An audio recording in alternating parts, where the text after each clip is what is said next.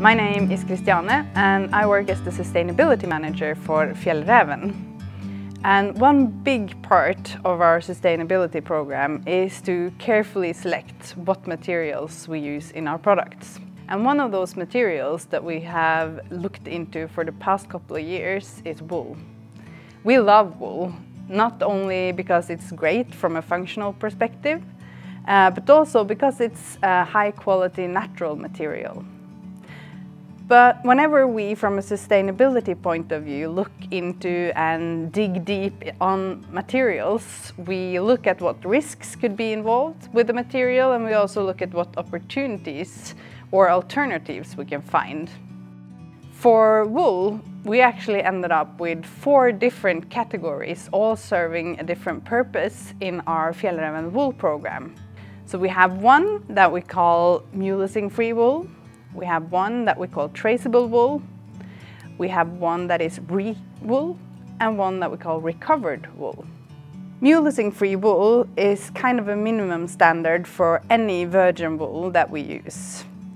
That means that whenever we source wool, we want to ensure that there has been non-mulesing taking place in the supply chain. Mulesing is a practice that, from an animal welfare perspective, is very painful for the animals. You actually cut off parts of the sheep's skin on the backside to avoid a fly strike, and that does not comply with our strict animal welfare criteria. So that's the minimum baseline. But we want to go further. So traceable wool is where we're headed.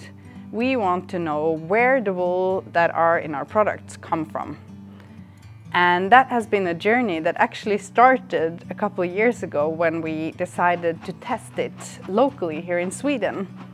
So we started a very close cooperation with a Swedish farm to, on a local level, learn everything in the wool supply chain, from animal to sweater. And also getting holistic farming, craftsmanship, and a strict animal welfare program in place. All the things we learned from the Brattland farm, we have then tried to apply to the rest of our global wool supply chain. This has resulted in that we proudly have quite a big portion of our wool traceable down to farm level or a group of farms through our partner ZQ Merino. We have 2 other categories that serve a different purpose, and they are all about reusing and taking care of wool as a material. Re-wool is what we call our recycled wool. It is recycled wool from, it could be spill from the wool industry or used garments. All our re-wool has been made in the wool region in Italy called Prato. And we have expanded our range with re-wool quite a lot, simply because it's such a good material. It would be a shame if it goes to waste. The 4th category we called recovered wool. And that is a spin on recycling, but slightly different.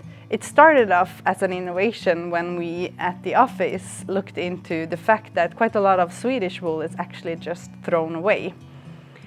So we were able to look at how we could carefully select that surplus wool and add it into products. So we have a backplate on a backpack, and we have padding in jackets made from carefully selected surplus Swedish wool. Just another way of making sure that wool as a functional and brilliant material does not go to waste. So as you see, we work with a lot of different wools. Hopefully all our wool that is virgin will be traceable down to farm level, so we can make sure that all animal welfare criteria are fulfilled.